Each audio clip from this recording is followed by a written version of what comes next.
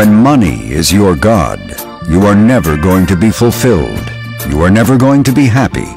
Because no matter how much you have, it is never going to be enough. Ted Turner.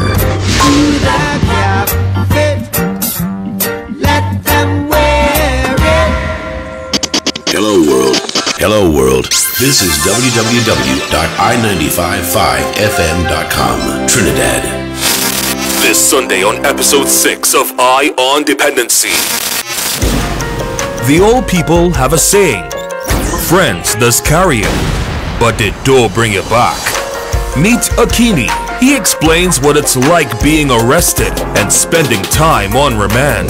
We were exposed to conditions that we were unfamiliar with, having to defecate in a hole in the ground. And as a child growing up, we hear certain things about what remand is like, and actually having to be there to see the shop tails and that kind of stuff was a real awakening. Fortunately, the goodly magistrate tempered justice with mercy, and now Akini has a degree in criminology. Get your boy child and join us this Sunday from 6:15 p.m. for Eye on Dependency, where every life is a biography, exclusively on I95.5 FM and live on the Eye on Dependency Facebook page. Maybe your son or daughter can learn from this story. Tell someone. This is Eye on Dependency with Garth and Natasha, Sundays at 6:15 p.m. on the most influential name in radio, I95.5 FM.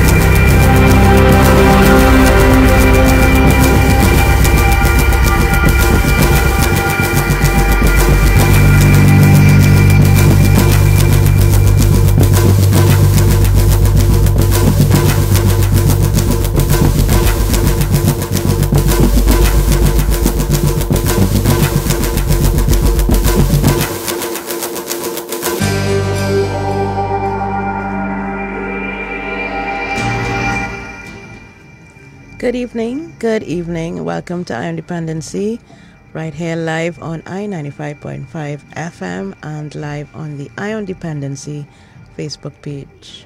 Good evening, Garth. Good evening, Trinidad and Tobago, and welcome to Eye on Dependency, right here on I95.5 and live on Eye on Dependency Facebook page, as Natasha says.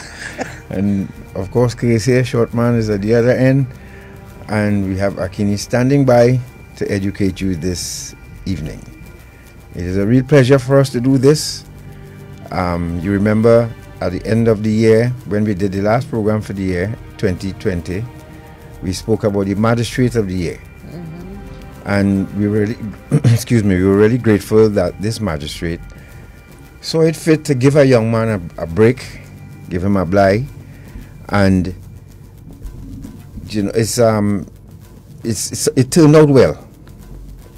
Doesn't always happen like that, because we have, right now I'm dealing with someone who has to go before a magistrate, and we don't know how that will turn out. But we'll get to that in a while, because we have that video to show you. But also, I think what I would like people to take away from this evening's interview is that not everyone who has an encounter with the police or the prison system is a criminal and or a monster, because we hear a lot of talk about monsters these days, right? And while very serious crimes like murder and rape and kidnapping deserve a certain kind of treatment, there are many more people who encounter police, and end up in prison, who are not violent criminals. And we often, mix up the two, for lack of a better term, in the sense that we ascribe guilt to people who police put their hands on, and far less for if you reach in prison, that stain is impossible to wash off. And I think Akini's story this evening will help to demonstrate that not everyone who ends up in prison or is held by police is a lost cause. They can turn their life around with the help, of course, of persons who are in authority and in a position to help. Not only that, we are not condoning wrongdoing at all. Of course because he made a wrong choice. Yep. Now remember, there are people say mistakes and wrong choice. Some people say, look, I make a mistake, but there are mistakes and there are choices. And if you put on the wrong uniform to go to work and everybody else in blue and you in red, that's a mistake. You forgot. But if you decide, with the insistence of a friend or the probing of a friend, to bow to peer pressure and commit a crime, that was your choice to do. People make these choices for different reasons. This evening you will hear about that. But you will also hear about someone realizing, look, if I get a blight, I'm going to turn my life around and I wouldn't have to go back before this magistrate. And this is what Akini did. And we felt that it was such a compelling story that we give you time to call anyone you know with a son or a daughter who has the propensity to be going down this road. You see, right now, we have a style in this country here where going to prison is a rank. Not understanding that years later, as we will show you here about having a conviction, and so you will see a picture of the presidential pardon. Again, you will see instructions how to acquire a presidential pardon. That's another discussion for us to have going forward, because we don't know what is going on with that, and the Mercy Committee, with the Mercy Committee and all of these things, when they meet, when they're going to meet, and was it condition for someone getting a pardon? If someone goes to prison and for let's say larceny of fruits and spend 3 months in prison, okay, that will stay on his record for a very long time. So if the person decides to turn their life around, 10 years later, they apply for a police certificate of good character, it's going to come up. How do we fix this? Is this something should be timed so that, there should be a probationary period upon the release?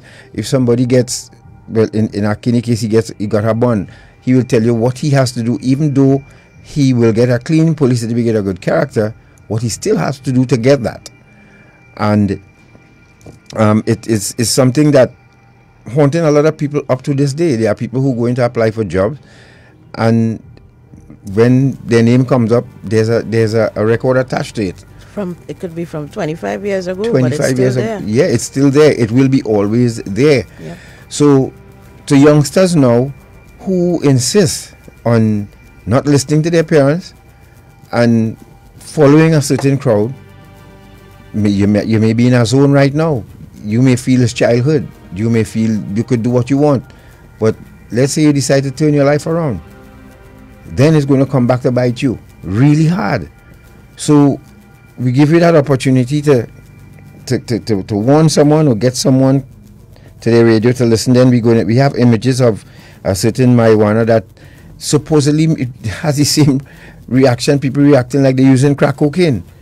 Then there is the image of a brother who crack destroyed. And I don't think people really understand how powerful these drugs are. I don't know what they're putting in certain marijuana now. But to just remind you too, Dr. Pottinger now has a YouTube page that you can go. He's given, parents, you can visit Dr. Pottinger on YouTube. Just type in his name and he has a weekly, I think, broadcast now on YouTube, that he will guide you along on this marijuana thing. We really respect him for his knowledge on that, where that is concerned. So there are a number of things that will come out of this story this evening. So we're going to take a quick break, and when we return, you're going to hear from Akini how he dodged that bullet, why he got himself where he was, and what he's doing now with his life is a perfect example of getting an opportunity and grabbing it with both hands. And again, we thank the magistrate. That's just one less. Then there's the question of the drug treatment facility in prison. Again, which was shut down under the last administration and never reopened. So now people going to prison who should actually be guided and directed to the drug treatment facility in prison. It's too much. So many things It's too to much. discuss from this one testimony you will hear this evening. So again, let's take that break. Yes, let's take And that when we quick come break. back, we'll be joined by Akini Henry. We'll be back.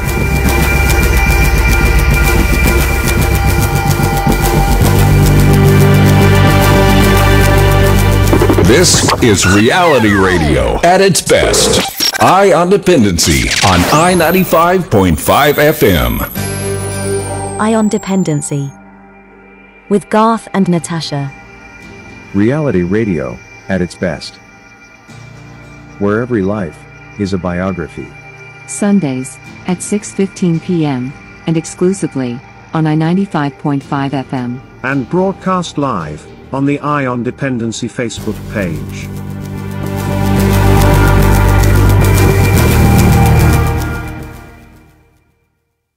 Agricola is back with loan promotions that will make you go wow! Wow! The computer and internet bundle CIB loan. Get a maximum of $15,000 with just a 0.75% interest rate. Call or come into our offices at Bro, Queen Street, Arima, 667-7633. Pamela's Mall, Marabella, 219-7745. Scarborough, Tobago, 639-6468. Or Port of Spain, 627-3127. Agricola Credit Union, your very own, working for you. Give me my phone. Give me my phone. What you doing taking them kind of pictures? I'll tell mommy. And I'll tell her you invaded my privacy. Privacy? When you send those pics, you lose all privacy. It's like setting up a billboard with your naked pics for the world to see. Those pictures are for my boyfriend's eyes only, and he'll never do that to me. Yes, he can, or one of his friends or family, or someone can steal his phone. Sending naked pics can open you up to embarrassment for you, your family, and friends. You can be harassed by bullies. Your pics can be uploaded to websites and seen by everybody, even the wrong people, sex offenders. It can also affect you getting a good job in the future. Once those pictures go out, you can never get them back. Okay, I'll tell my boyfriend to delete them, and I'll delete these. I'm glad I have a smart little sister. I'm still telling mommy.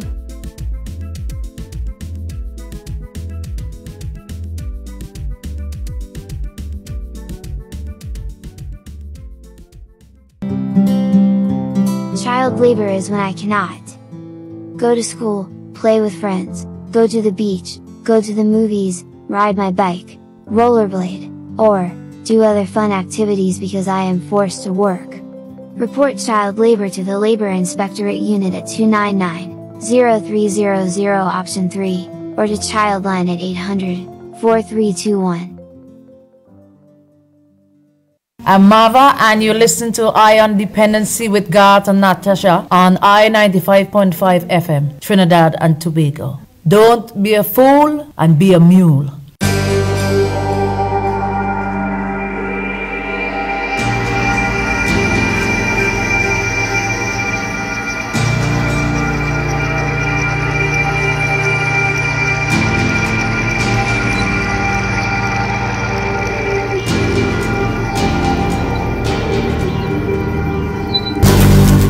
All right, so thank you very much. Akini, I think you have to turn on your volume or something. We're getting a little feedback. Yeah. So, mic check 1, 2. Can you hear us? Yeah, I'm hearing you. Okay, great. Okay, great. Is that better now? Yes. Yes, and we're hearing you clearly as well. Right, so we have Akini, who has agreed to join us via Facebook this evening and face the cameras, face you, the people of Trinidad and Tobago, and tell his story. Tell us about, let us see if he could try to save a life or two out there of a young man or woman who insists that they must go down a road that does not make sense. So Akini, welcome once again. And when I got, is there a kind of delay? It sounds like slight delay. Tell you, are you still hearing us? Yeah, I'm hearing you. Are you hearing me? Right, but you need to it's just a slight delay. Yeah, and I'm sort of hearing him in the background. I don't know if you hear it. Right.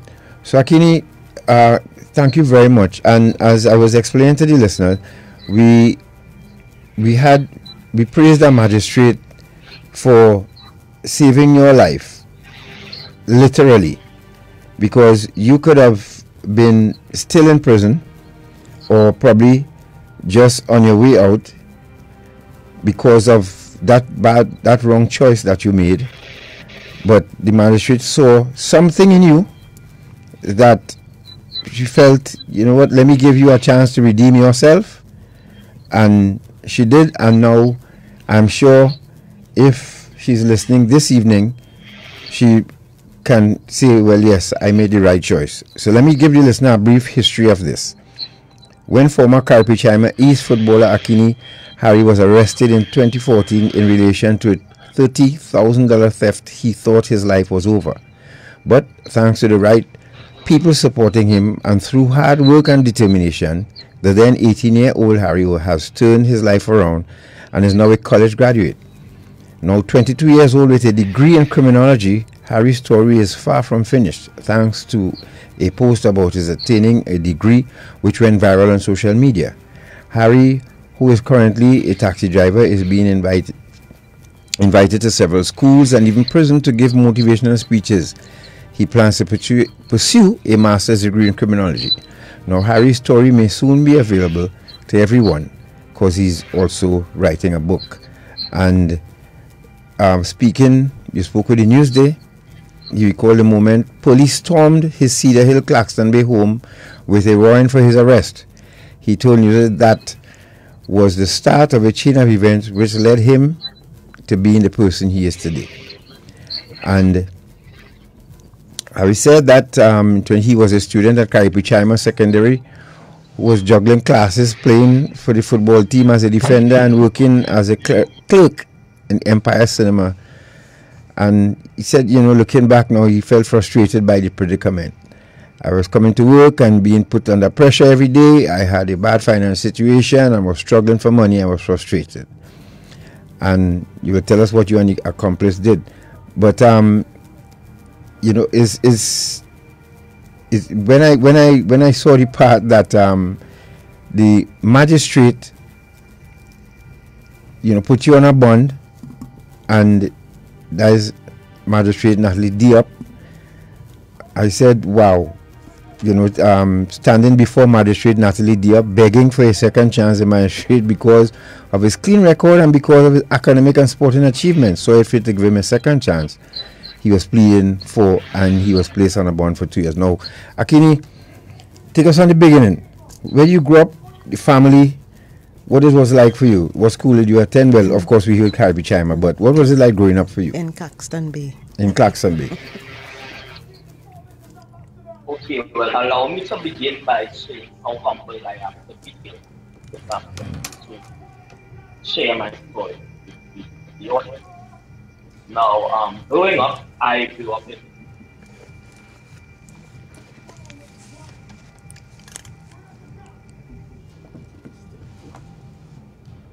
You have a little stick there, short man. I don't know what happened. He's frozen in time there. Yes. some financial struggle. My father was very hardworking. He worked 2 jobs to support his family. And my mom was what we call a housewife. And I attended presentation college in San Fernando before I moved on to the Chinese secondary. Now, my problems really started at the age of 12 when I entered the secondary school. Now, many people would argue that the onset of delinquency or youth violence really starts in the home. But for me, that was different. My struggles really started at school at the formal level when I would have met certain friends who came from similar financial positions like me, you know, and by the time I was in the Form 3 to 15, Akini, hold a second. Hold on a second. Akini? Yeah, I'm here. Yeah, your pit bull is giving you a little competition in the back there. Did somebody take the dog and put him outside or somewhere else? It's really loud. Sorry about that. No problem. Yeah, I know probably he want to be interviewed as well, but tell him this is your time here this evening, so give you a little break. Right. So, and your audio was kind of going in and out. So I think if you could go from, you mentioned that you went to Presentation College before you transferred to Caripichaima. So take us from there.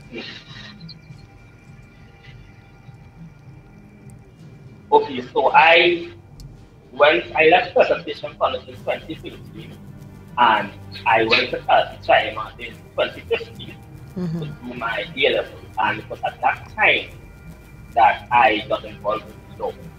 In July of 2014 was when the initial incident would have occurred. I was working at Empire Cinema in San Fernando at the time.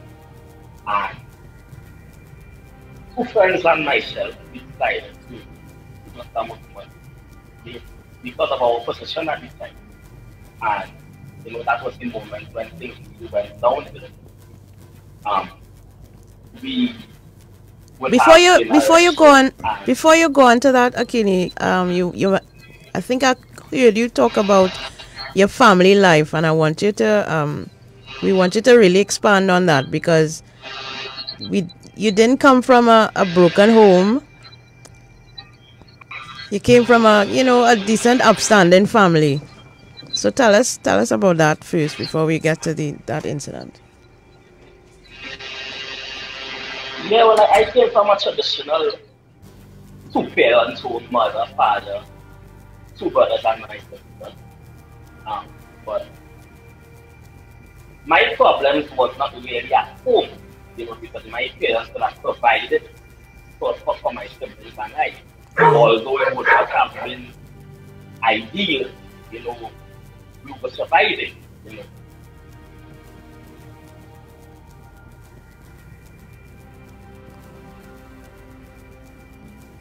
Gotcha.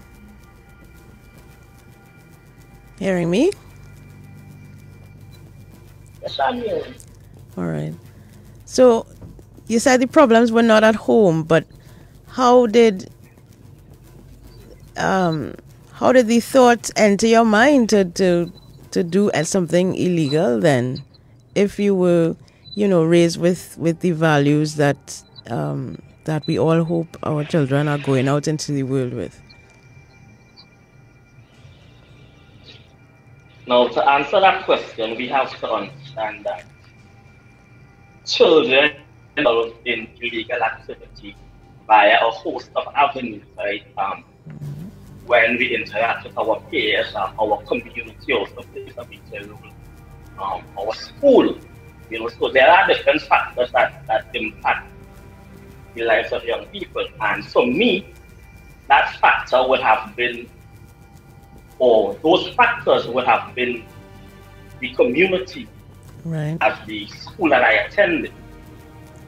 Gotcha. So when I entered presentation college, in my cohort, there were a few students like myself who came from what we call poor, and through interacting with my peers, I started to learn, things like stealing, gambling, drinking, and that kind of stuff. Yes. And that's really how I was introduced into that kind of lifestyle. Gotcha. Understood. I had a similar experience as well. Even though I went to a so-called prestige school, I learned everything I needed to know about sex in Form 1. And that's not really where you're supposed to learn it, right? So you're exposed in that school environment to a lot of things that your parents may not, know about or comprehend.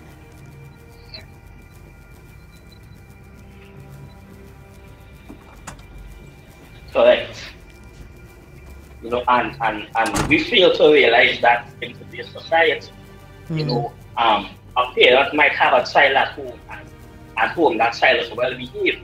However, when he ventures out into the school environment, it's a completely different thing. And some parents are in denial when it comes to that. So Akini, before were you exposed to drugs as well in the school, or was it around you? It was around me, but it's something that I never participated in due to my involvement in sports. Due to your involvement, what? Sorry? Sport. Or in sport? Yeah. Right. So, but there were drugs around you, and this is something too that we tend to keep reminding parents about, that in the school environment there are drugs in the school environment. People don't want to hear it, but it's the truth. And a lot of other things too, in the mix. Because the school is a community in and of itself.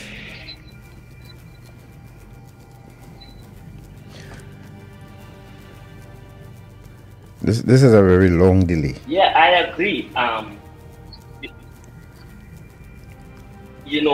Children sometimes bring us some food. You can never tell what your child is being exposed to at school. Many different children coming from many different backgrounds. It's difficult for a parent to tell. Right. Now, people listening, just like some parents who's listening, would say, okay, you live with both parents, they brought you up with values, you were going, what kind of financial trouble you could be in? Or difficulty you could have been in.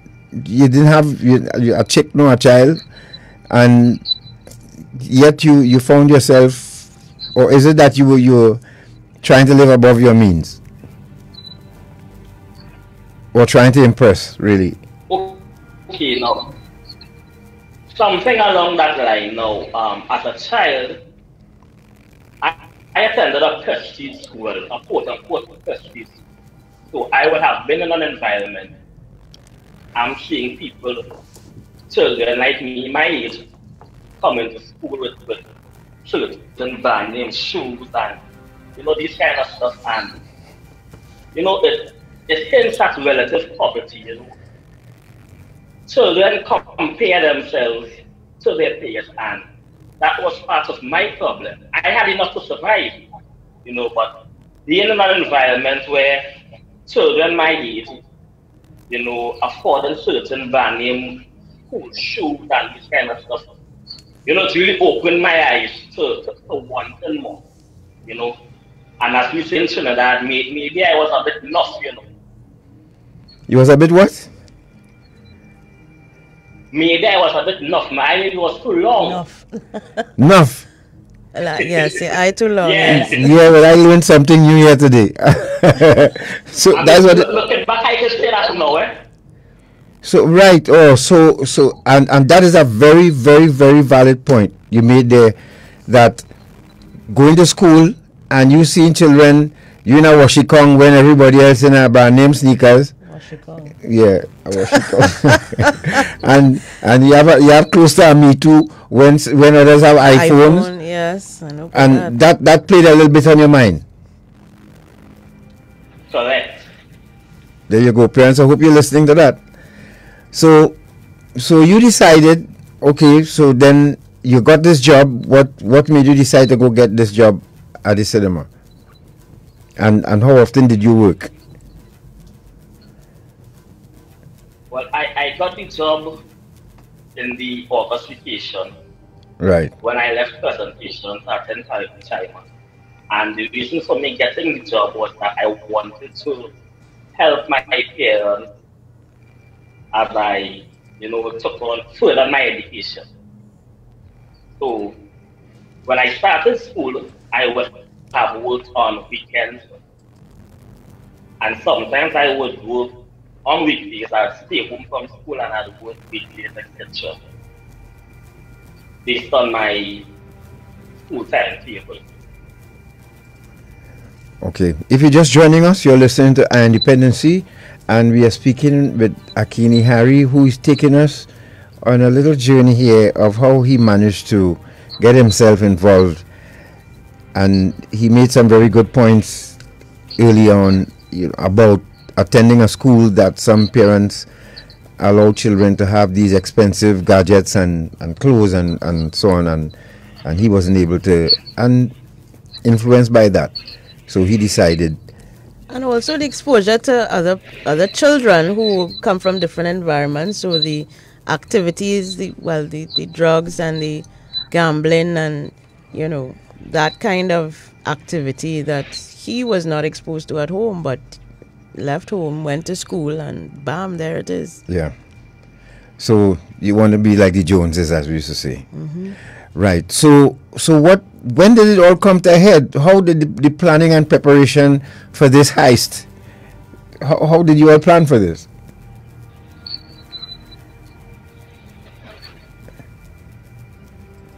Well, where we worked, we had access to what we call the box office. So the daily earnings from the cinema would have to sort it.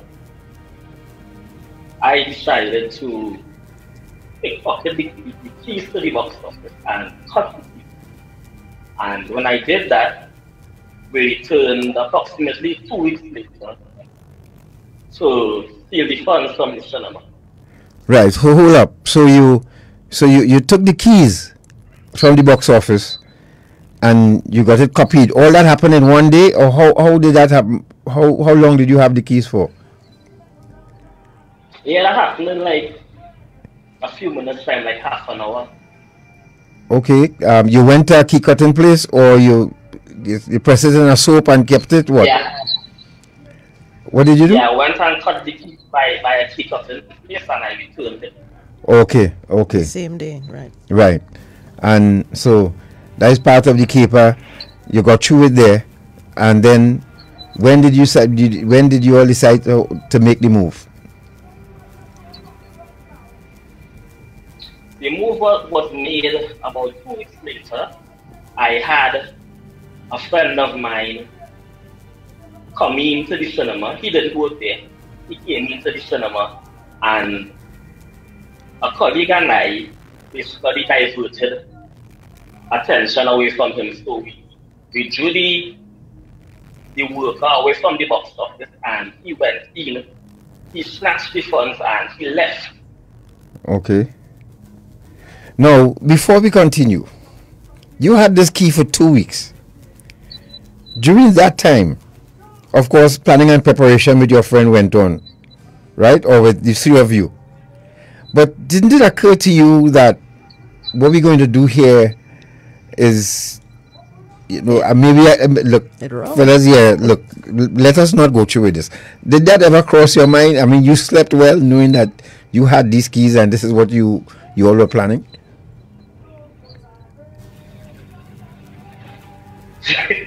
If I say I slept well, how bad could that sound? Yeah, I mean, we knew what we were doing. What we was doing was wrong. Yeah, but we decided to go through it. We decided to go through with it. Because do you think you would get away with it? Of course I did. No one commits a crime thinking that they'll be caught. Right. Right. Now, what were the working conditions like to at the cinema? Because you mentioned that you were under some pressure there too as well, work-wise. Well, we worked long hours for a very low salary. We didn't receive anything like overtime. The minimum wage would have been $12.50 an hour. So we worked like sometimes as short as 12 hours, sometimes as long as 15 hours a day. Right. We had to engage in working duties that were not part of our job description. And I remember an incident around Christmas time in 2014, just before the incident happened. We were tasked with a job to help build a cinema screen in one of the auditoriums. And, you know, we were promised certain wages that we never received. Right. So that also had a lot to do with the events that occurred. Right, so you had grouse, Okay. as we would say. Yes. You know, being underpaid, overworked, and undervalued in the workplace. Right. So you really didn't, as we say, didn't feel how planning and preparing to bust their throat, so to speak.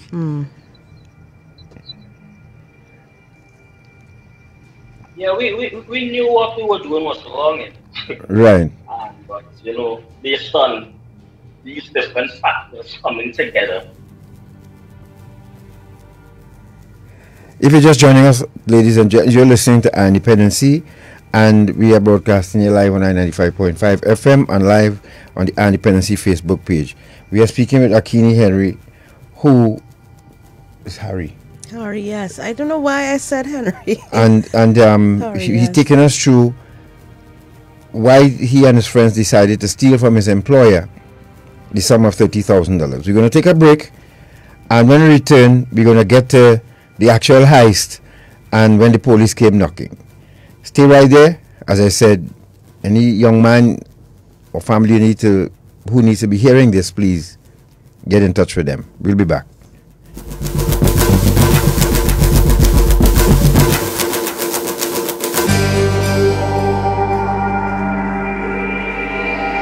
You're listening to Eye on Dependency with Garth and Natasha.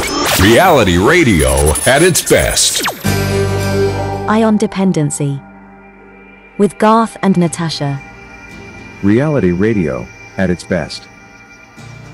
Where every life is a biography. Sundays at 6:15 p.m. and exclusively on I-95.5 FM. And broadcast live on the Eye on Dependency Facebook page.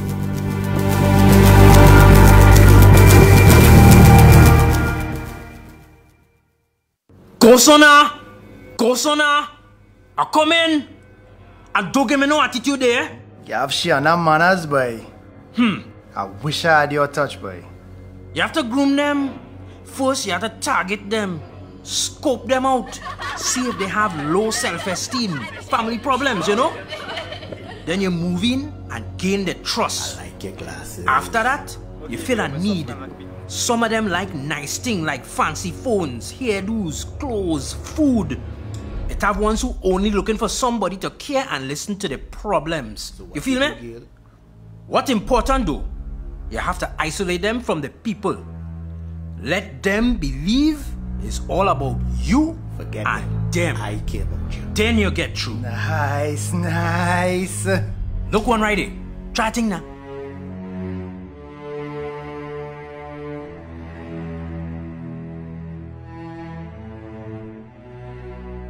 A message from the counter-trafficking unit of the Ministry of National Security. Hacer tareas domésticas no es trabajo infantil. Lavar los platos, limpiar su cuarto, recoger los juguetes y realizar otras tareas que fortalecen su personalidad en casa, no es trabajo infantil. Esas tareas enseñan a los niños a ser responsables y les preparan para la vida adulta. Denuncio el trabajo infantil a la Unidad de Inspección del Trabajo en el 209-0300, opción 3. O llamar a la línea para niños, en 131, o en la 804-321. Agricola is back with loan promotions that will make you go wow! Wow! 60 to 40 loan for new members or members with no loan. Get a maximum of $300,000 with just a 1% interest rate. Call or come into our offices at Bro Queen Street, Arima 667-7633, Pamela's Mall, Marabella 219-7745, Scarborough, Tobago 639-6468, or Port of Spain 627-3127. Agricola Credit Union, your very own, working for you. My name is Joanne Ferdinand. I am a Justice of the Supreme Court in New York State, and you are listening to Eye on Dependency with Garth and Natasha on I-95.5 FM, Trinidad and Tobago.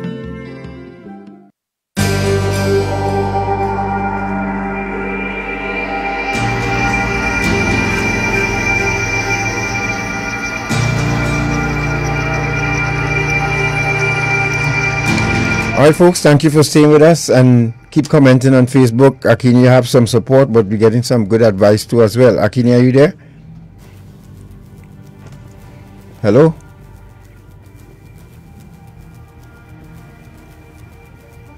Akini? Oh boy. Do you have him on the line? In the meantime, while you try to get him back, let me share some of the comments that you're making on Facebook. Wendy Ann says, values inculcated at home consciously and unconsciously also help to shape an individual and determine future decisions and behavior, whether they come from poor or well-to-do. Bev says, one of the tragedies in life or searching for structure is the lack of mental strength. And Badao says, true life. And Valerie is tuned in, says very informative as usual. So we are going to try to get Akini back on the line and hope that the audio is clear and that you can hear everything that he has to say, because we really think that his contribution this evening is going to be valuable, not just for the adults but the young people we have tuned in. And good evening to the St. James Police Youth Club, tuned in as always. Nice to have you inside. And any other police youth clubs, Oropun, I don't know if you're tuned in, but thank you all for being with us this evening. We're still trying to get Akini back on the phone because we know we had some audio issues with him on Facebook, and I think it's a matter of the internet connection. Oh, Anthony says he loves the show. Thank you very much, sir. We love you too for loving this show and what we are trying to do. Bringing real stories. It is reality radio at its best, and we try to bring the reality directly to you. Wow, we're having some real issues even connecting on the phone with Akini, unfortunately. So, we apologize for these. I mean, and last week was so perfect with 3 people on the on a video call, but you know, these things happen. But if you're just joining us, you're listening to Eye on Dependency, and we're trying to have a chat, or we just had a brief chat with Akini Hari, a young man who got himself into trouble, planned and executed a theft, not a robbery, a theft at an institution where he worked, and he ended up before a magistrate, as you will, and spent a couple nights behind bars. And he will, when we do finally get him back, he will tell you about that experience and how that really was a complete culture shock for him. And when he went back in front of the magistrate, she was kind enough to give him a second chance and not send him to prison, as some young men prefer to do for some reason. I don't know why, but he was given the opportunity to be on a bond to keep the peace, and he took that opportunity and ran with it. And that is the overcoming and the redemption that we want to highlight as well. So as we wait for a clear connection with Akini and trying to get another number for him. Yes, so we're getting another number for him. Apparently that with his location was giving him some problem. But what is your takeaway from this so far? The fact that, one, he admitted that going to that school where he saw children having gadgets more expensive than his and not being able to afford that, and then the combination of the pressures and the job to get what they talk, the overwork and underpaid and all of that. So he and his friends responded by planning a heist. So what they did, he took a key for the box office where the money was kept, and they cut the key, and they had a third accomplice. So the accomplice, he and the friend working there distracted the box office person who's in charge of the box office, and then the friend moved in and took the money. Now the thing is, this was just a couple years ago, and they would have had cameras, but they didn't study that either. So that's why I asked if he thought he would get caught, because I mean, you have to consider every eventuality. Yes. When you're committing a crime, I would think. I don't know. Right. So we have Akini, are you there now? Yeah, I'm here. Oh, okay, thank you, Jesus. Much better. All right. And it's much better. So speak loud into the phone, and remember where we left off, right? Just give me a reminder, please. Yes. So you were talking about the I don't want to say heist. I think heist is a bit too big of a word for this theft that occurred, and you mentioned the fact that you slept very well throughout. Yes. So I was asking you, didn't it occur to you that if we go through with this, we could get into trouble? That didn't occur to you at all, right? No. No, it did not. As I said, no one commits a crime thinking that they would get caught. Right. So how did, on the day of the activity now, what was the plan? What were the plans? Take us through that, for those listeners who are just joining us. Well, there were three of us, myself and two other friends. Two of us work at the cinema. So the third friend, his job was basically to enter, go into the room, grab the funds, and come back out. Right. My co-worker and I, our task was really to, cause diversion, so to take the attention away from the box office where the funds were stored. Right. You mind telling us what you told the box office person to distract them? I honestly can't remember, but we learned them out quite easily. Right. So when they came out of the room, then the accomplice went into the room, grabbed the funds, and he left. Right. And you all went back to work as normal? Back to work as normal. Did the box office person raise an alarm? Because of, obviously, eventually he or she would discover that something happened. Yeah. Yeah, within less than 5 minutes, she realized, and she called the manager, and well, the cinema was located just below, down the hill from the police station. Right. So the police came in like 5 minutes time. That's on the cinema on Penitent Street, right? Yeah, Penitent Street. Right. And you all just pretended you didn't know, you just kept on working as normal. Did they ask you all anything? Yeah, they asked us the question extensively. Did she suspect that, well, it could have been both of you who set her up because you all got out of the box office? No, she did not. Initially, she did not. Mm-hmm. So what was the plan then to retrieve the funds from the third accomplice?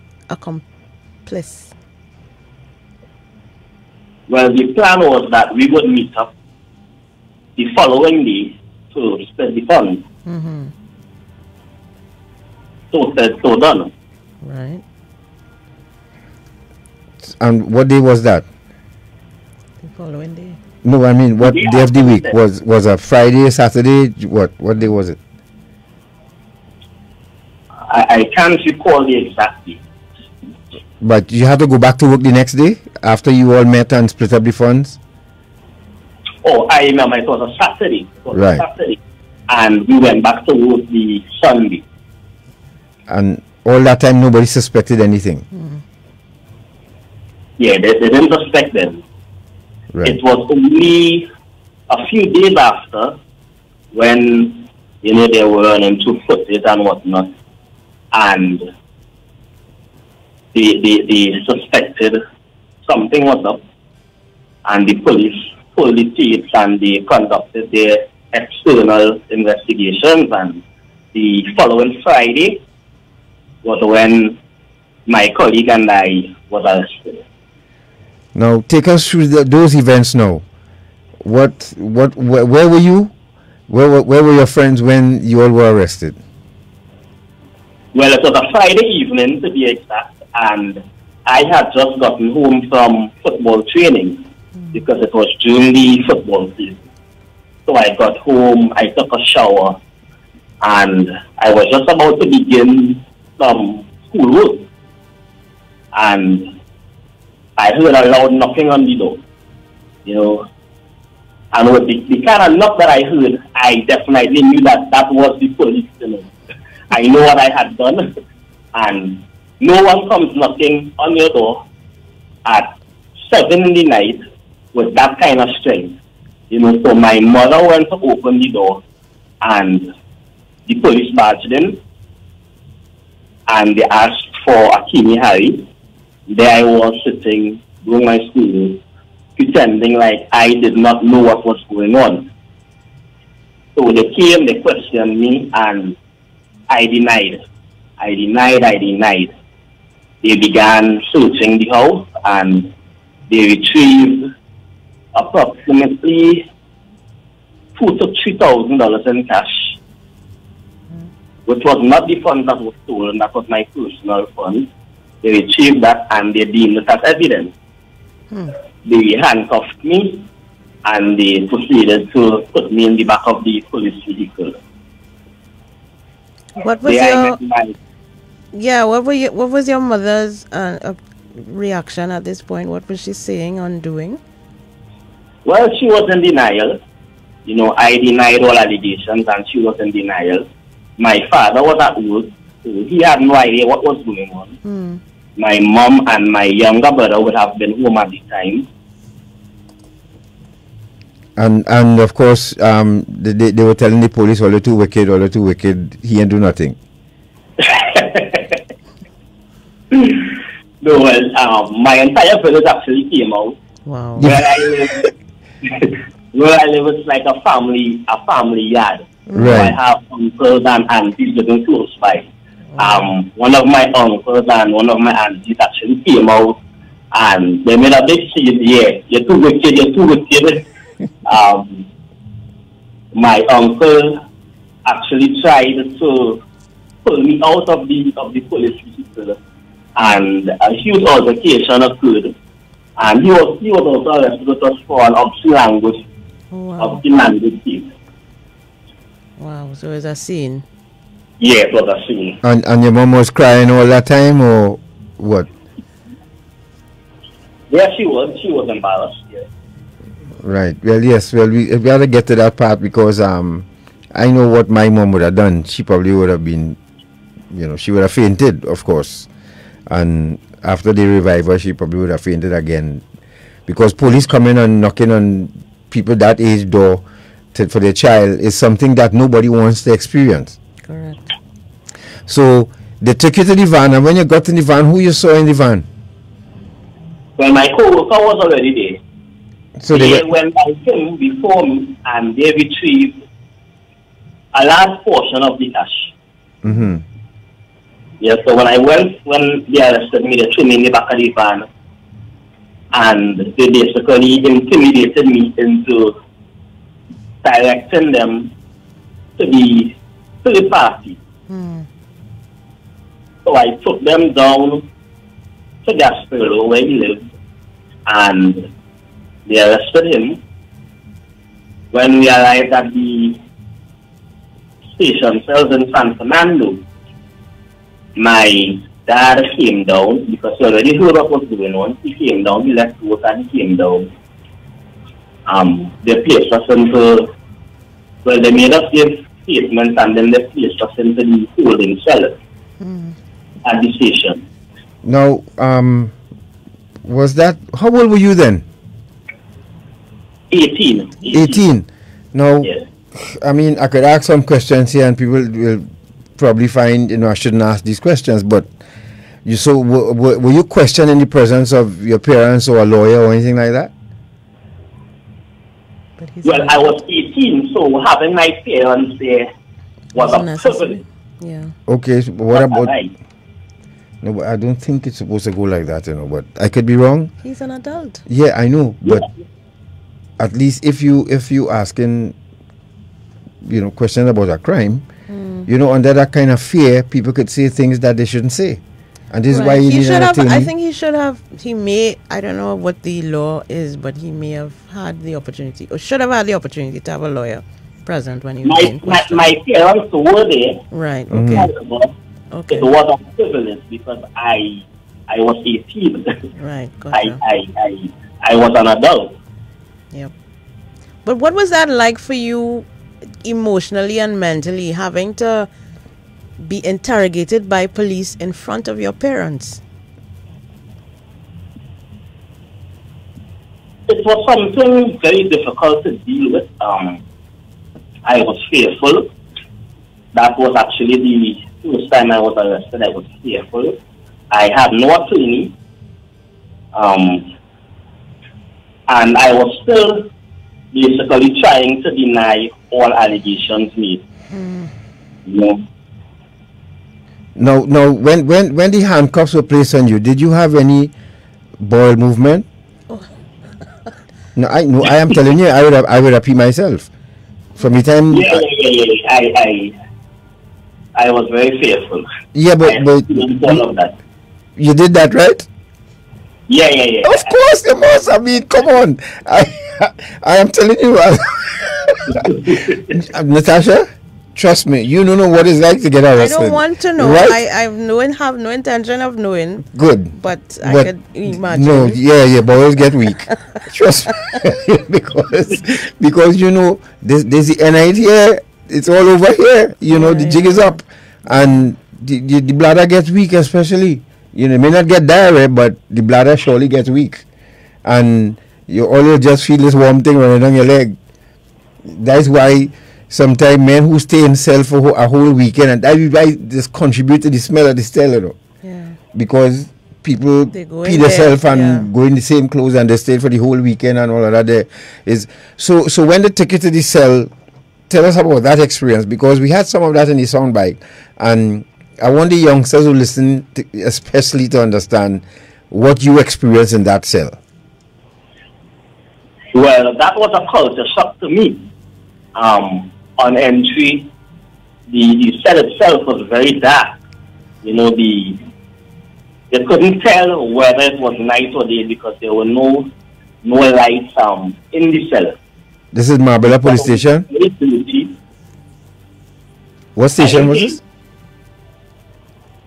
San Fernando Station. Oh, yes, on the promenade, right. Yes. Yes, San Fernando. Right, go ahead. The cells were very dirty, and they placed my friends and I in the cell with, I don't want to use the term a madman, but a mentally unstable man.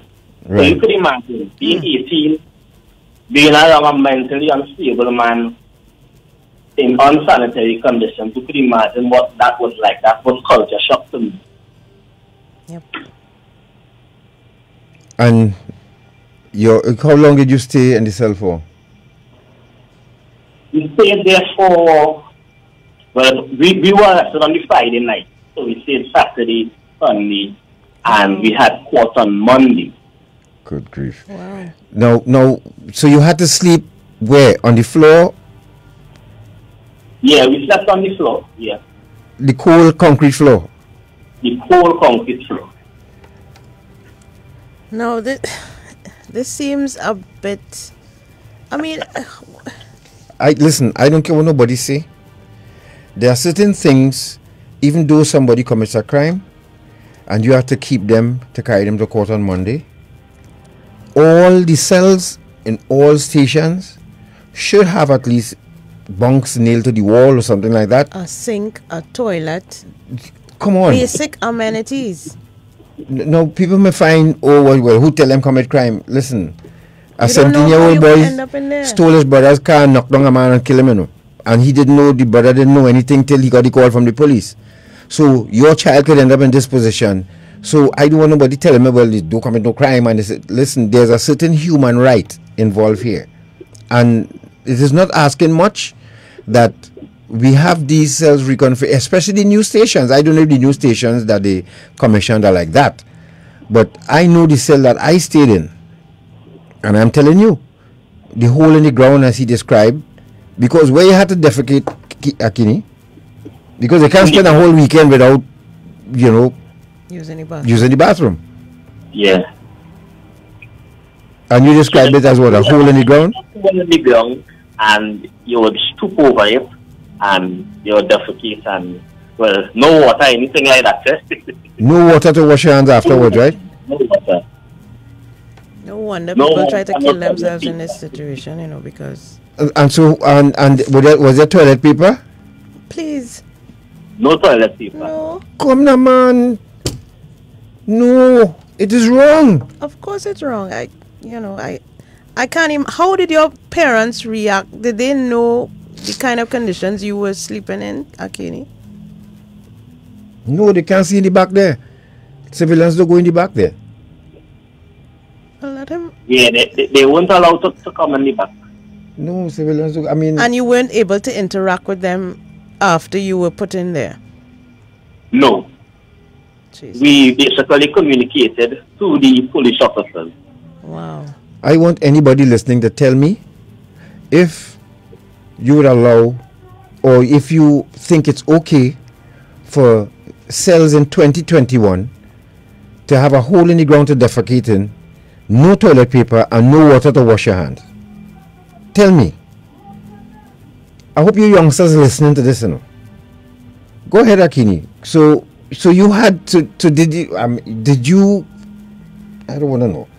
What was your... I mean, you said it was a culture shock, yes, but what were you and your friends discussing, if anything? What was going through your minds? What did you think would happen to you? Well, we were basically regretting our actions. We were also wondering, because at 18, being ignorant to the law, yes, we were basically wondering what would be the result of this, where would our lives go from here? And that was on my mind the entire weekend. That was all I could think about. I hope someone in authority will be listening to this and understand that you're innocent until proven guilty, one. Correct. And it is unsanitary, it is unsafe, It is inhumane. it is inhumane. And if there are any cells in any station, any part of Trinidad and Tobago that exists like that today, that needs to fix right away. Because you cannot have people defecating in a hole in the ground with no water and no toilet paper and all of these things. That's just wrong.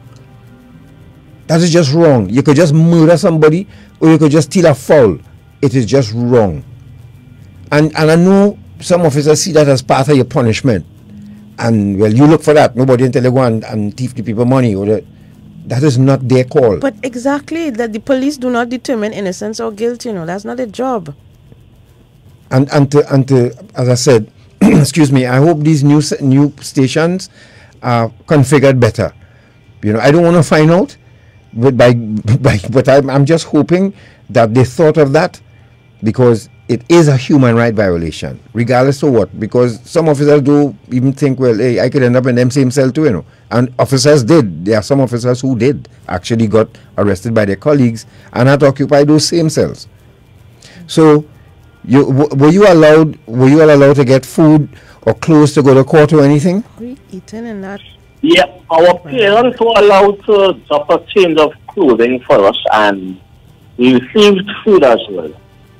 Right, and you had to eat food in that same condition, not being able to wash your hands. Yeah. It had cockroaches in there, of course. God. Akini? Repeat? It had cockroaches there too? No, I didn't see him. Thank God. Oh, thank God. Because when I was in there, cockroaches were climbing on top of the hole. Oh my God. Trust me. So you went to court the Monday? Yeah, so we went to court the following Monday. Mm-hmm. And, well, by that time, our parents would have pulled together some funds to hire an attorney. Mm-hmm.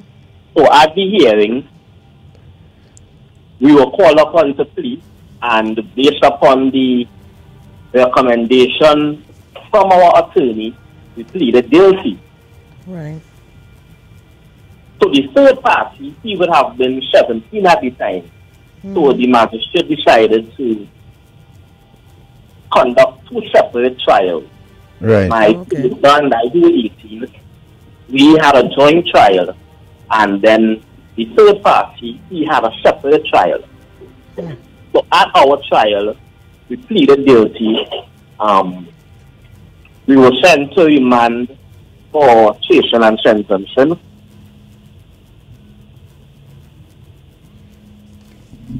And what was the experience in the court like for you again? Another culture shock, because I'm sure you'd never been in a courthouse before.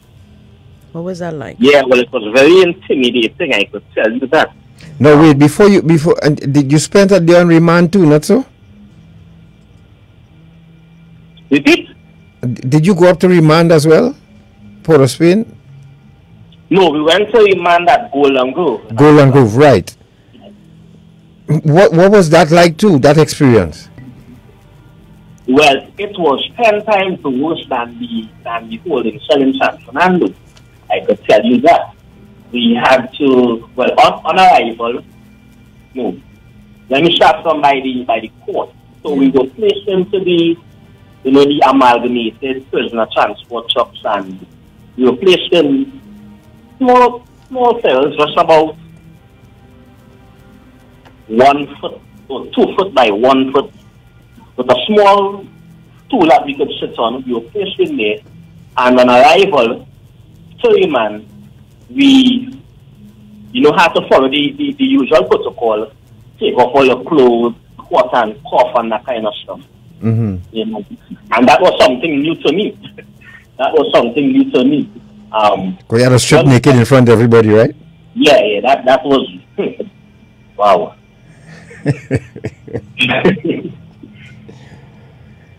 So on entry,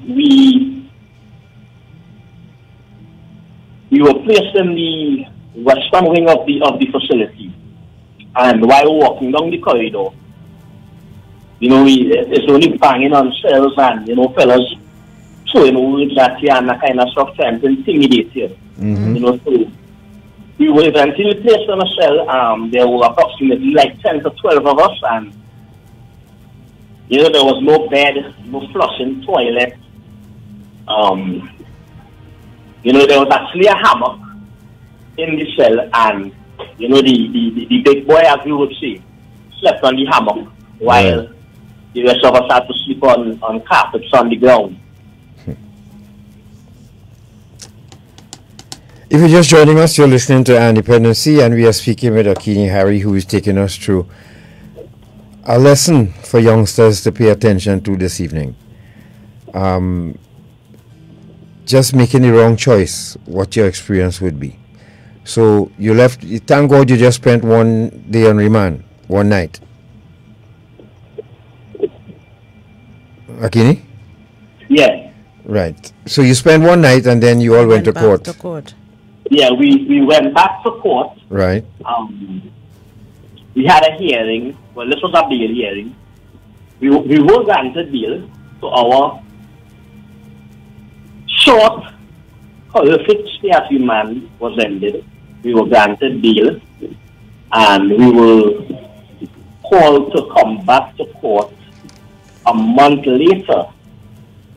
You know, so when we were granted bail, we had to return to the holding cell at the bottom of the courthouse and, you know, fill out all the paperwork, the bail paperwork and whatnot. And that was basically the end of the remand period. Short, but horrific. Now, during all that time, you did it come to you, look, if I get a chance, I need to turn my life around? Well, after seeing that, that was enough to deter me. That was definitely enough to deter me. Yeah, it definitely was. So you would... You right thinking young person, having seen that or having gone through that, I would like to believe that would deter them too. So would you recommend that maybe youngsters should be given a tour of these institutions to see what it's like on the inside? I mean, people react differently to certain things. Eh? People react differently. Some, it might deter some, and others it might not deter them. So, the final appearance in court to the magistrate now, tell us about that. Well, we had a few hearings. On the final hearing, after the magistrate would have received testimonials from my past schools and done background checks with my community members, etc., we were placed on a 2-year bond. We had to pay a fine, and we had to compensate the the fine was basically to compensate the cinema owners. Okay. And what were the conditions of the bond?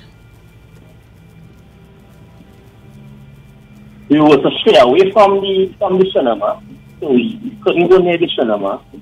We had to basically maintain the peace for 2 years, so no law violations. We couldn't get ourselves involved again with the system. We had a probation officer who would have checked up on us occasionally. And that was basically it. Now, did you thank the magistrate at all before you left the court, or did you get a chance to? I did not get a chance to, no. What about but weren't you, well, you weren't allowed to go near to the cinema, so it's not to say, well, did you feel like apologizing to them too as well? Or you felt, nah, them could rock so? I did, but based on the conditions of the bond, right, I could not. Did you ever run into any of them after that? Like especially the young lady who worked at the box office? No, I did not. All right. If you're just joining us, you're listening to Dependency, and we are speaking with Akini Henry, who escaped sometime. How many years do you think he would have gotten if the magistrate went in a different direction? I'm not quite sure, but I believe 3 to 5 years. Wow. Right. And that would have been enough to shake your world up. That's a long time for a non-violent offense. Yeah. But thank God she saw it fit to go in another direction. And now you have a degree in criminology. Yes, I do. So what did you do during that 2 years while you were on bond? What was your plan for your life? Well, to be honest, I contemplated dropping out of school because I was completely demotivated.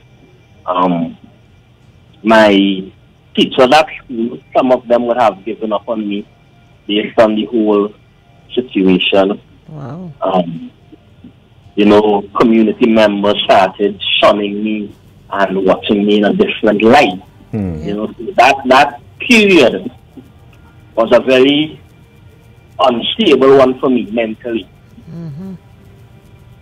I was also still going to school at the time, and don't forget that. Yes. So I decided to finish my final year at school, and upon completing that final year, I would have gone on to enroll in the criminology program at UTT. Right. And what was that like, having to go to school and face the young men that you would have, played football with? Did you that was the end of your football career, I assume? No, I played one more season with the football team. Okay, that's good. I played one more season with the football team. But did they accept you, and how did some of your colleagues or even teachers treat with you? My football team treated me just the same. However, the teachers at the school treated me differently. Some didn't want to deal with you and didn't want to teach you and all of that. Yeah. Yeah, that's the sad part about this. Wow. But you overcame that and you decided to pursue your studies, and here we have it now. You graduated with a degree in criminology.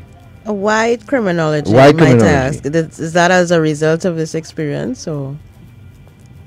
Definitely as a result of the experience. So my passion growing up, my passion was always to become a professional football player. That was my passion. That was my dream. Right. And I was well on the way of achieving that because I was in line to obtain athletic scholarship to go to the US. However, the whole altercation kind of threw that plan off. Yep. Of course. I never really had a desire to pursue academics. However, based on my experience and what I went through, I decided to study criminology and criminal justice so that I could help other young people who experience life in a similar manner to me. Yeah. Yep. And what about your family relationships now? Your parents and your siblings. What was life like after this experience? Well, my family supported me 100% through the entire thing. They didn't look at me differently. They did not treat me differently. They supported me. Ladies and gentlemen, if you're just joining us, we are speaking with Akini, and he's just telling us about, we have something, he spoke about the slop pail. I want to show you, all heard about slop pail, right? So we have some images of that, the slop pail, what it looks like. I want to show you this drug, the kush. And of course we have drug trafficking images and the picture of the brother I told you about. And a young man was arrested. That video was circulating some time ago. We want to show you all that quickly before we take some calls for Akini. And I want to make a point by showing you that. Not to embarrass the young man, you're not seeing his face. But I kept saying something here, that I'm seeing young men committing crimes recently, over the past 2 years. And I'm wondering if it's the same thing when I was, and my friends were using cocaine. We never robbed anybody. But you put something down, I would go with it. Beg, borrow, or steal. Now, people have access to guns and cutlasses that they bought in people's place, and you would believe there's a video of a young man snatching a phone in the night time. Snatching a phone from a young lady. What do you think he's going to do with that phone? He's going to carry that phone by a pusher and get 2 or 3 rocks for it. If he get 2 or 3 rocks, might get 1.5. And there are a number of people being introduced to crack cocaine in different ways. This young man who snatched that handbag in Woodbrook, he got from his friends, they put crack in the marijuana for him to smoke.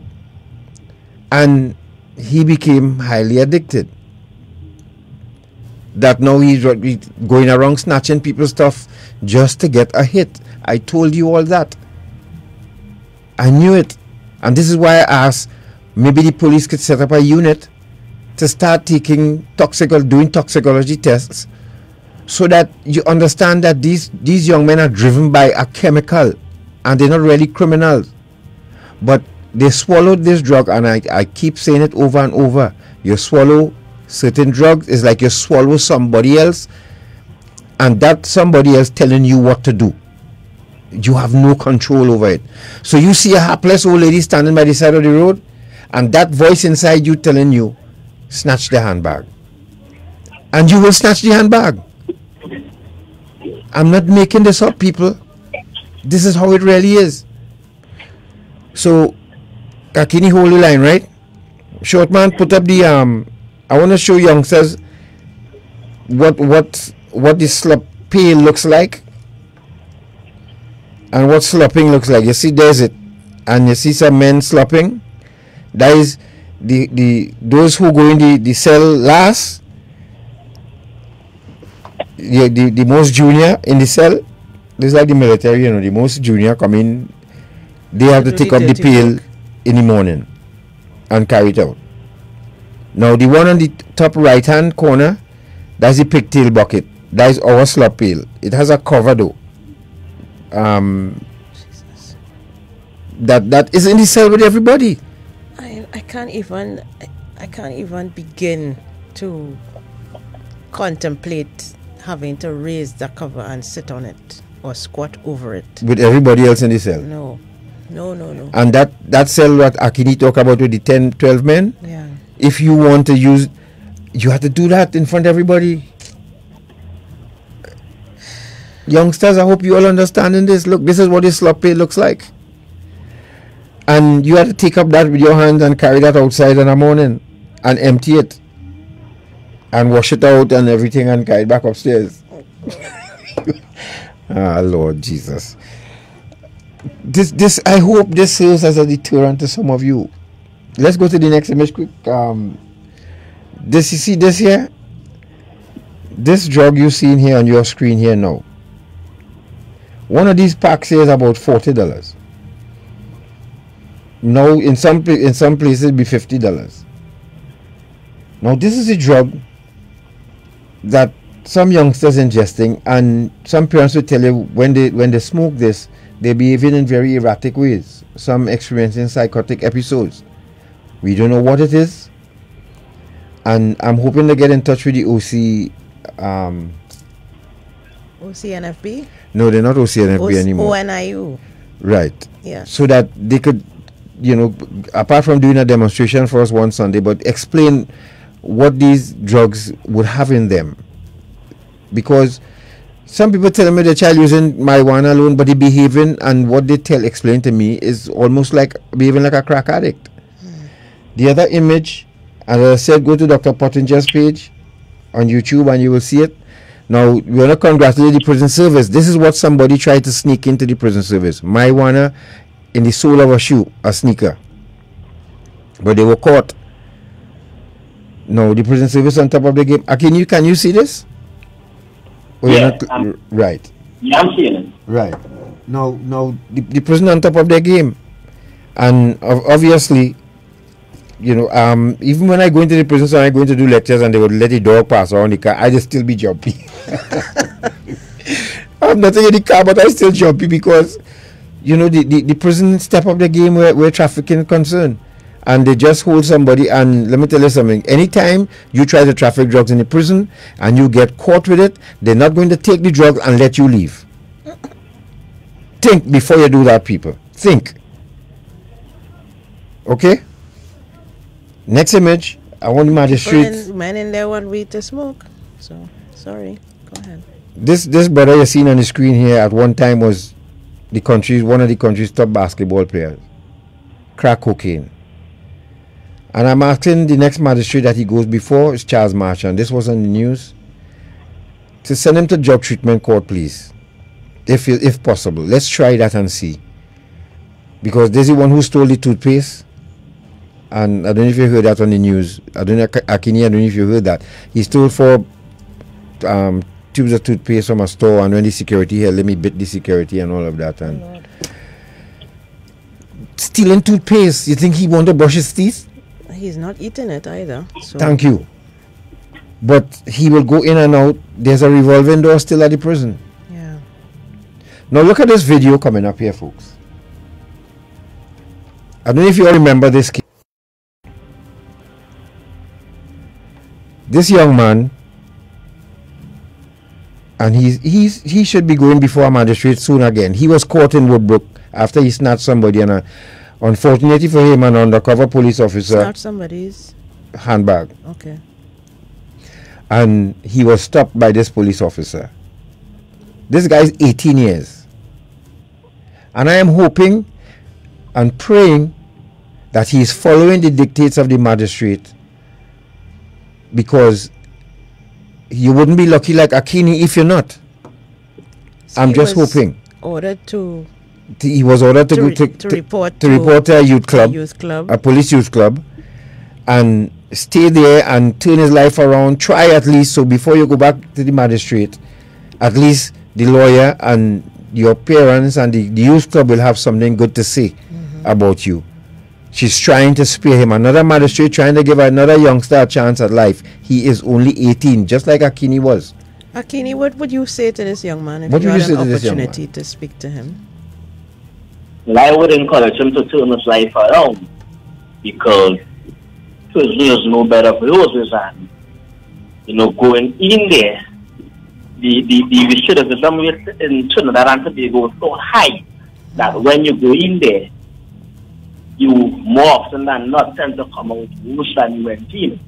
Correct. So I would definitely tell him to make the effort and turn his life around. And I'm asking the magistrate and the parents probably if they could ask the magistrate to send him to drug treatment court. This may help. This may wake him up. I'm hoping to God that we don't lose another youngster, another 18-year-old. Because look at him on the ground, taking off his own belt for somebody to tie him up with. All because of crack cocaine. So he needs help. So whoever the magistrate is, I'm pleading on his behalf. At least we don't have the drug treatment facility in prison right now. So I'm begging and pleading. The best option is drug treatment court. Let's hope he would follow it. If not, then he will have to go to prison. And Big People Prison is not YTC. And oh gosh, and I am hoping one day that the prison service and all concerned will work towards reopening that drug rehab facility at our nation's prison. It's really important. We really need it. We could save so many lives with that. The next picture, Shortman, I want the youngsters again to see. Akini, I don't know if you've seen it. We spoke about this last evening. This is me in my career when I had just started. And the picture on the right is me in my Golden Grove kit. You don't want a picture like this in your gallery. You don't want a picture like this on your in your collection, children. You don't want it, because this spells trouble for your future. Once you pose for a picture like this in the prison system and you get a number, that's it. Unless, of course, you get a presidential pardon. So that's me. That's me as a youngster. Milk still on my mother's face. And the thin line between the military and the prison. You see that line? And I always say to servicemen, to crossing that line, you cannot come back. It's a very thin line. Look at it and look at it well. Maybe you all would learn something from it. I don't want to put on that blue clothes again. And I'm sure Akini don't want to experience that again either. What was going through your mind when this picture was being taken, Gar? Again, my mother, my family, my comrades, my colleagues, look where I reach. I'm now in front, and Akini will tell you, when you reach up in that prison and they tell you, take out your clothes, throw it in the corner here, squat and cough, and you doing that in front like 10-15 people, you know. And this is when I posed for this photo, is then when I really woke up and I said, what the jail is this? I seen this on TV all the time. Look here, me now, look, I posing for a mugshot. This called a mugshot. You don't want a mugshot, youngsters. You don't want a mugshot in your life. Akini, you have one, right? No, I didn't get a mugshot. You didn't get one in the prison either? Did they take your fingerprints? No. Yes. I received the mugshot. Yes, I received. Yeah, you must get. I mean, they must record that, right? Because you enter the system, they must record you. But I asked the prison for this picture so that I could use it during lectures, especially for servicemen, to see what that thin line is. When you cross that line, what can happen? And unless you get the other image you see now is the presidential pardon. This is what the presidential pardon looks like. I have a presidential pardon. But for another program, Akini has promised to do some research, and we could get together now and discuss when should one get a presidential pardon, and should I have to apply for it when, or should it come up automatically? Like in Akini's case, he's a 2-year bond, right? After the 2-year bond is over, should something come up on the system that says, okay, or somebody... He's successfully completed his bond, he right. can now, his record can now be expunged. So Akini, when you apply for a police certificate of good character, what do you have to do? Well, I have to submit a court extract, and the court extract basically gives in detail what your case was about, when it was, and what was the result of that case. You know, so I have to submit that with my application to the police administration building, and when the certificate comes back, it basically states what happened in my hearing. Okay. The record doesn't come back clean, but it gives a detailed account of what happened to my trial. Okay, I understood. And the last one is, for those of you who still wondering how to acquire this pardon, there are instructions where you can go, and we'll put that up on the screen for you to see. If you know anybody needs a presidential pardon, then you can start with this process. I'm not telling you how long it would take, but at least you can start with acquiring this document from the Protective Services Division in Ministry of National Security, and it will guide you on what you have to acquire a presidential pardon. Again, in Akini's case, if he completes his bond for 2 years, then should that come up, be flagged somewhere in some office or in some, whether it's the Attorney General or National Security or wherever, and he will get a phone call and say, well, all right, or a letter in the mail saying that you've successfully completed your 2-year bond, now your record is expunged and you are free to... I think that needs to be written into law, that because in his case he had a probation officer, right? So there is a monitoring element to his bond. Right. So I think in cases like his and perhaps others, I mean, I guess there would be, scales of how this takes place. But once you have been convicted, B, served your time or your bond, then after a certain period, whether it's 6 months, a year, 5 years, after that period of time and you have not committed any other offense, your record is to be expunged. Of course, they will develop a list of the offenses for which this is applicable, non-violent offenses, I would assume, but there must be written into law that it is automatic. You cannot send people to prison, expect them to come out here and survive with a criminal record, so that if they can prove that they have served their time to society, they've already done that. If they can prove that for 6 months or a year or 3 years or however long it is, they have kept the peace, they have not contravened the law in any way, why can't their records be expunged?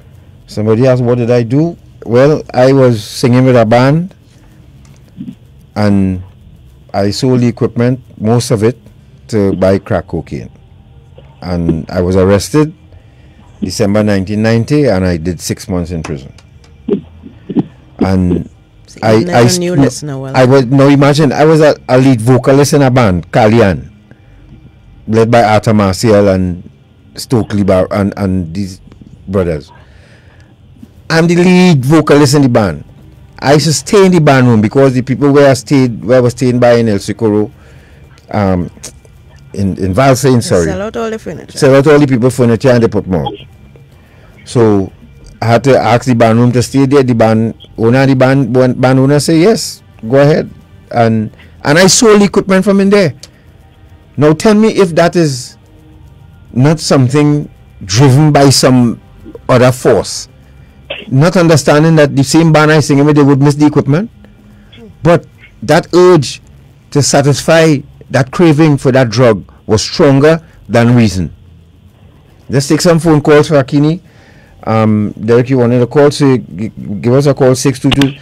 Annette, you wanted to find out what happens to the young men who leave different orphan home at 18. I have no clue. Very good program. How will I be able to access? Straight into the wilderness. How will I be able to access the program after it launch, which I will be able to share with the family members and friends? It will be on our Facebook page immediately after. Hello, good evening. Program. Hello, good evening. Good evening. Good evening, Garth. Good evening, Natasha. Hi. And to the gentleman, I want to congratulate him a lot. Garth, you know, I heard you when you talk about the hole in the ground. But, you know, instead of they using the pail, that will be the better one for them to use, because nobody have to tote nothing out. They just stoop over it. How are they cleaning it though, ma'am? Well, that's what I'm going to explain. Okay. Yes. Well, what it is I had witnessed in Saudi Arabia, they have this one with a hole, but they have a flush. So when someone have finished, they flush it. And although it is in the hole, it is a toilet bowl. Right. It's placed in there. So when it is, you know, one person go in and they use it, they flush it, and that person who finished use it supposed to wash it with the scrub and the bleach and sanitize it. So it will be much easier instead of using this pail where you have to put your buttocks on top this. Somebody else come, they might splatter it up, and you have to sit on it. And it is really disgusting to know they are not giving them toilet paper and soap and water to wash their hands. Correct. Excuse me. I would really like to see something being done especially for that, because that is not sanitary, because when they get ill, it will be worse again for them. Yeah. So at least they should put that in place and not this bucket. When I heard about this bucket, it is extremely disgusting to you to be going to sit and smelling this thing, and then the last person will have to tote out everybody, poops and go. No, it is rather disgusting. That is inhumane. Thank you very much, and you all have a wonderful program as usual. Okay, you're Thank you, welcome. ma'am. Look what this lady, someone is saying. The justice system on the whole is in a mess. In 1996, I went to court for use of obscene language. The case was dismissed, and I still have to use a court extract to get a police certificate of good character. That's madness. That shouldn't be. Hello, Not good for a evening. minor offense like that. Hello? Good evening. Good evening. Good evening. Good evening. Is the young fellow's name Akil, I think? Akini. I just want to ask him a question. Sure, he's listening. Why is I have the impression that young black male are very angry. And if you could tell me if this is true and why it is true. What, because you see them committing something that if there's an anger inside, aggression inside, either they grow with it or they were taught it by whom. Why are young black men so angry and aggressive? I just want to ask him that. It's only young black men you see in that, right? Go ahead, Akini. Go ahead. Akini, if you can, I don't know if you have the answer, but... No, because, you see them do things, and it's like... Caller, hold on a second. Actually, you can hang up and allow Akini to respond to you. Thanks for calling. Yeah, okay. Okay, man. Yeah, Akini. Natasha, could you repeat the question? I did not hear him well. He was asking, why are young black men so angry?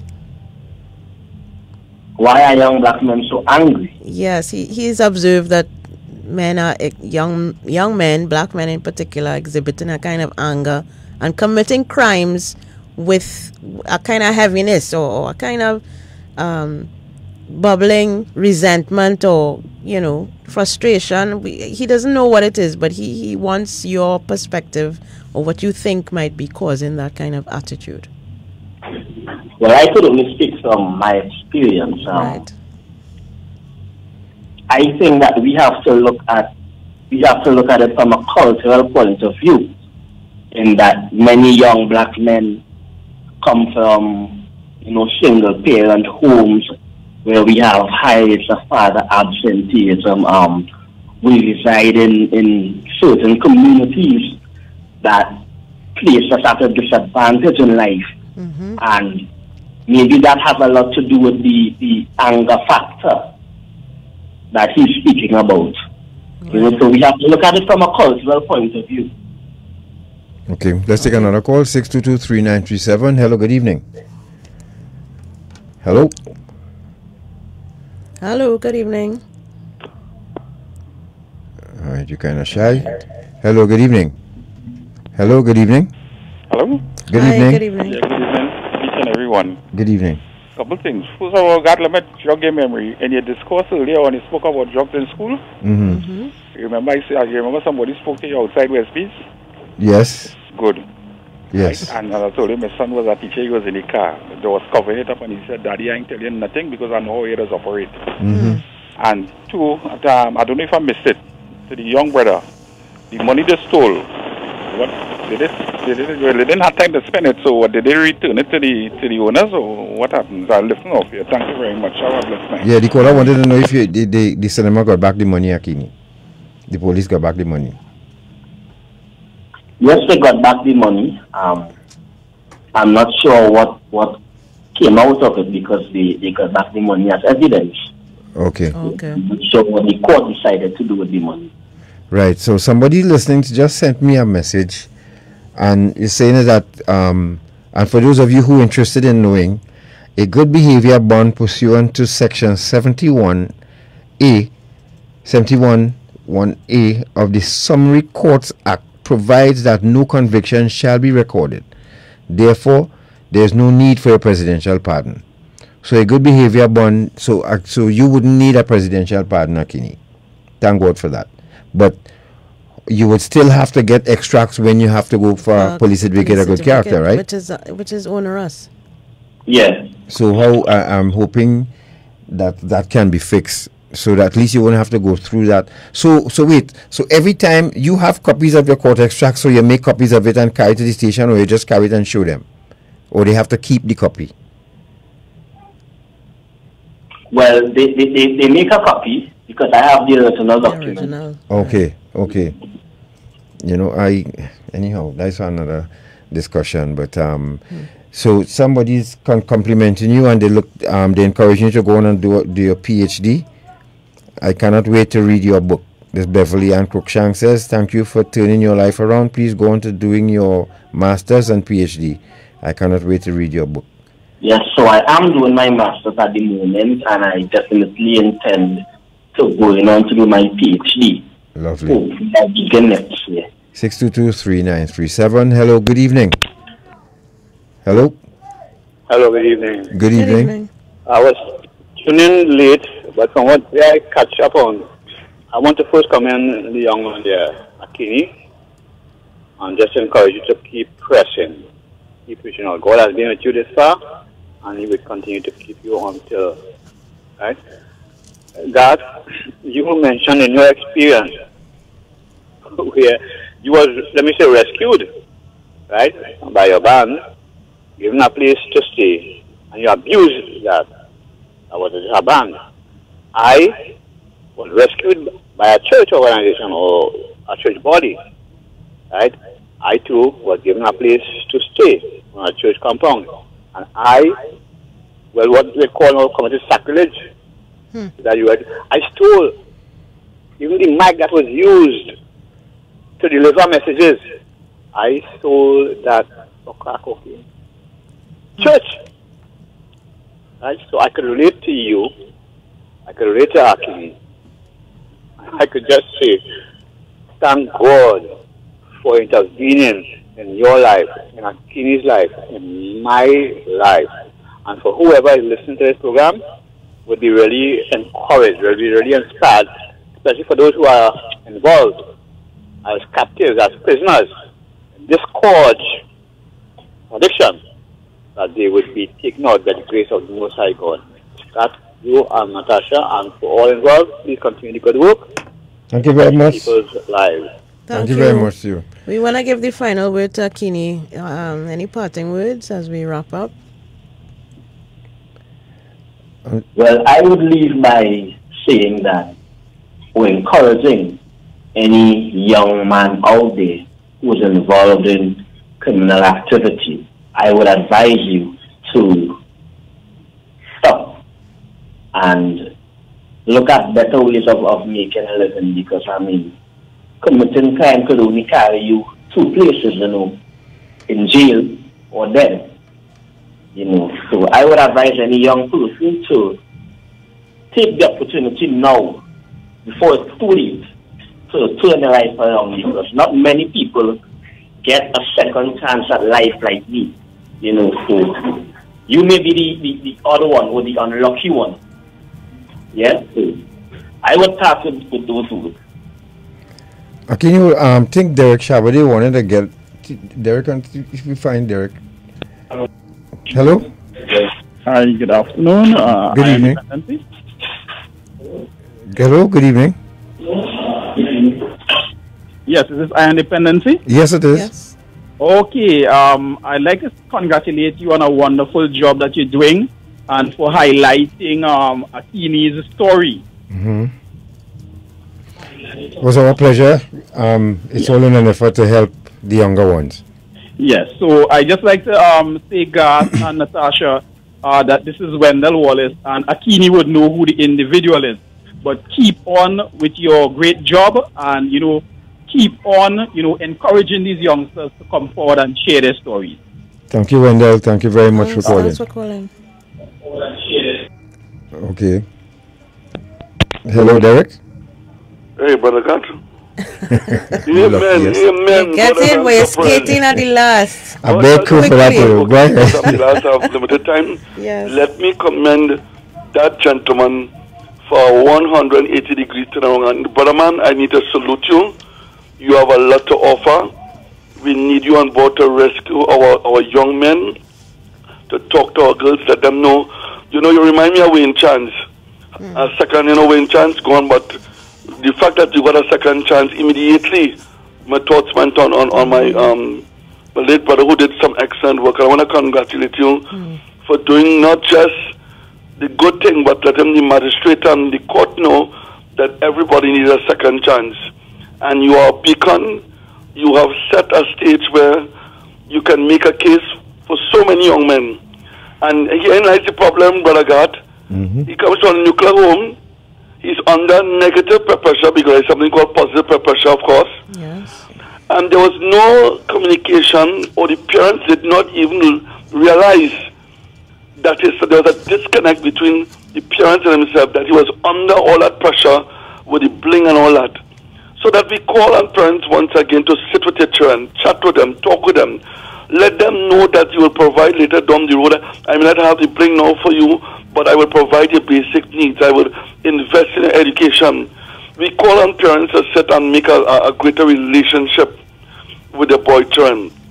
And by extension, using the young man not just to talk, but also to walk, you know, the areas where he's needed the most.